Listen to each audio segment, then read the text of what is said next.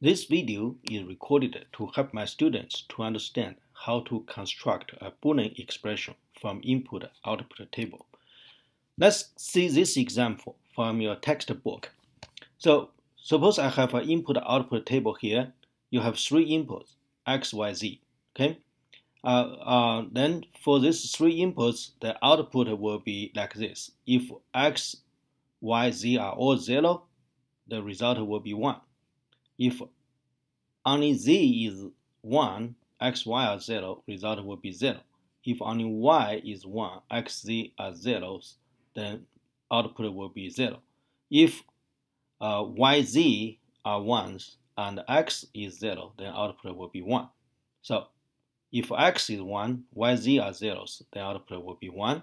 And if x, z are 1 and y is 0, output is 0. If x, y are 1 and z is 0, output will be 1. And if x, y, z are all 1s, then output will be 0.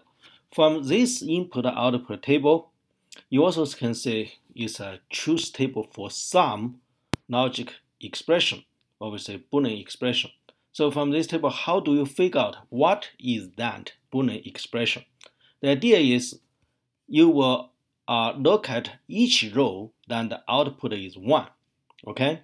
Then write out that rows. The Boolean expression make that row become true. For example, let's say the first row. The first row, his output value is 1. Then how could I from x is 0, y is 0, and z is 0 come up the output is 1? Well, the idea is this Boolean expression will do it, which is not x and not y and not z. Now, this one, when x equals 0, y equals 0, and z equals 0, not x is 1, not y is 1, not z is 1. So not x and not y and not z will be 1. Okay? So this is the idea. Now, based on this idea, if we see the next one, when you have 1, is this fourth row. Fourth row, in order to make it be 1, since your x is 0, y is 1, z is 1, will make it be 1. So you say, and if not x, right? Not x, then x is 0, not x is 1.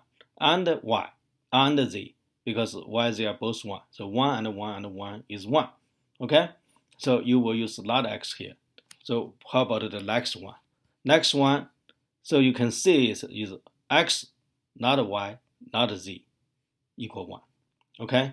That will be the, for this row, if you have not x, or you have x and not y, and not z, then the result will be 1. Now, so the next one you can predict for this one will be x, and y, and not z will equal 1. So exactly, because this value is 1, so you will have x, y, and not z equal 1. Then you combine these 4 together. So therefore, you will have this Boolean expression will be not x, not y, not z, or not x, y, z, or x, not y, not z, or x, y, not z. Those will be 1.